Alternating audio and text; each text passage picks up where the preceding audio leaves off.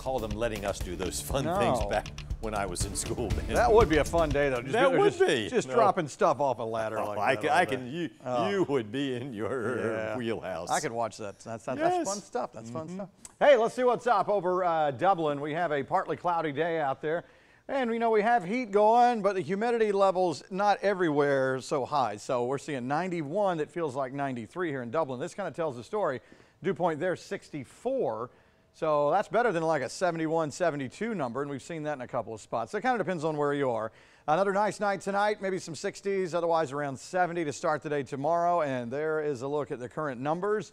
Again, kind of the low 90s, so average high this time of year is 90, so we're just above that by a few degrees in some places. Not terrible. As we look on the board, we see 93 in a few spots, a couple of 92s, 91s. And again, with the dew points, you may see some 70-plus numbers, and then some places where the numbers are a little bit lower. So the heat index is not crazy everywhere.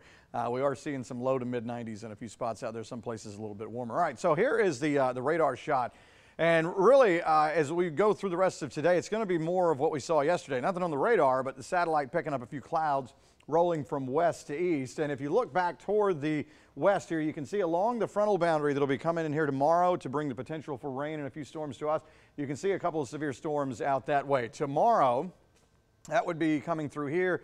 The low-end level 1 threat. It would mainly be for maybe some gusty winds, maybe some small hail with some of that. Not looking for a big severe weather day or anything, but we'll watch them to see if 1 or 2 get a little bit gusty. Here's a look at future view, which shows that stuff out west going down to the south. This takes us into tomorrow afternoon, maybe 2, 3 o'clock, popping up maybe a couple of blips on the radar. This is around this time tomorrow, and then as we go on through the evening, trying to slide a little bit east. Now, this is tomorrow night.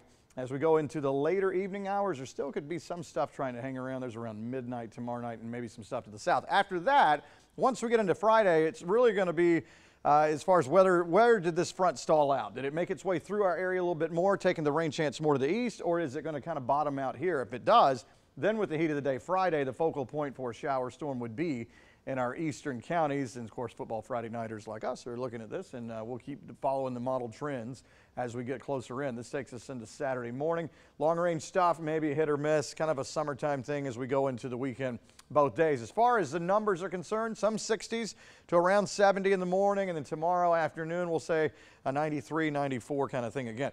Fluctuating humidity, some dark green, sometimes not, and then you can see the front right here trying to come in. This latest model does not show it pushing very far through here, but we'll continue to watch it over the next day or so and see if maybe it'll bring some drier air in. We are hoping that we could get down to maybe 90 or upper 80s as we go through the weekend on into next week. So the best rain chance still tomorrow afternoon, tomorrow night.